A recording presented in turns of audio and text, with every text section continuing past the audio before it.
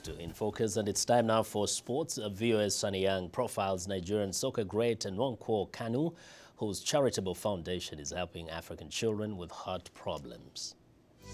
Sporty greetings once again to all our In Focus viewers.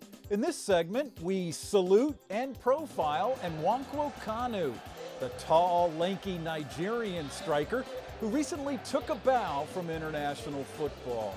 Kanu is Nigeria's most decorated footballer ever. He captained the Nigerian team that won the gold medal in men's soccer at the 1996 Olympics in Atlanta.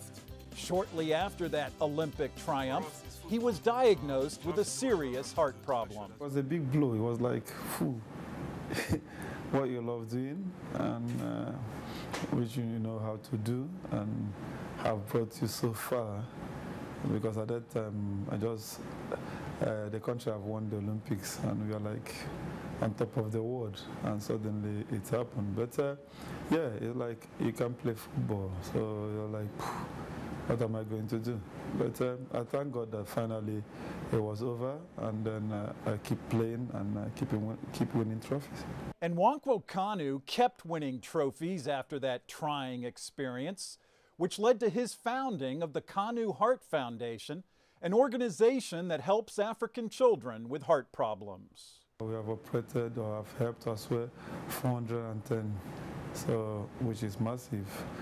Knowing that we don't have the funds, knowing that there's no way we can knock and get the funds, so we only rely on people and government, corporate bodies and things like that to help us out. It's been a struggle in a way that the money is not there, because you have almost like, as I'm talking to you now, you have 100 people on the waiting list and the pressure is on your shoulder.